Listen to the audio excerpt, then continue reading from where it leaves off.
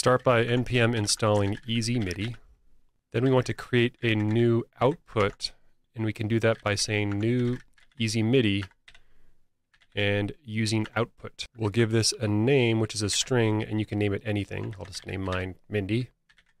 And because we want this to be a virtual device, we'll pass in true as the second parameter. If you leave off true, it will search for an output named Mindy. If you pass in true, it will create an output named Mindy. With our output, we can begin sending MIDI values. So we can start with a note on, and then an object describing the note that we want to send. So for example, if I want to send a note of C3, this one here, so if you scroll down here all the way to the bottom, you'll see C -2, so that'd be 0, 1,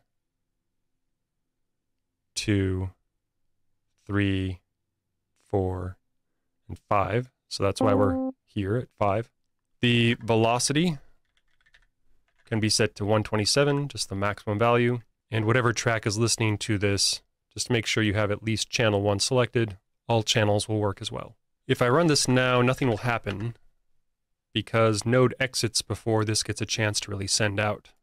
So we'll go ahead and set up a set interval, and this will send this function every 1 second. So I hit save here, run our script again. You'll hear the note playing every 1 second.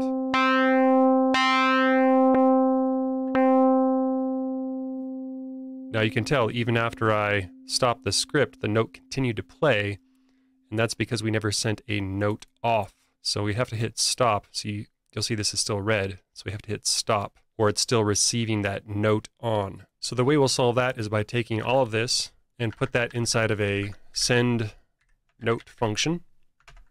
And then inside of that function, we'll paste this, and we'll also create a set timeout to tell it to time out after whatever time you want. I'll put in 200 milliseconds.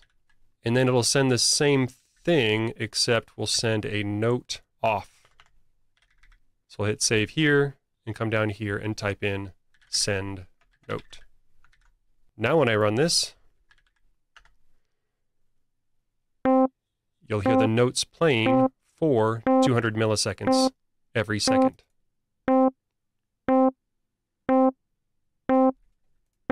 Now you'll also want to, because this and this are the same, want to extract this to something like a note value so that it sends the note value and it also tells it to go off. And then you'd probably want to even extract this into an argument of the function note value so that you could customize which note you send in. And we'll just go ahead and pass that in. And this should have the same behavior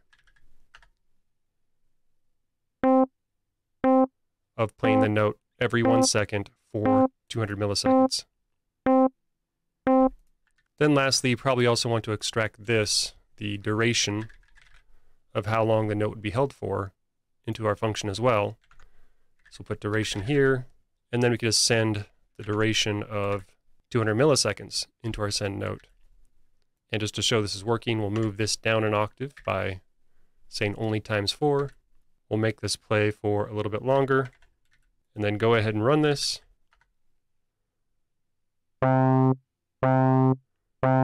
now we have a flexible way of sending notes.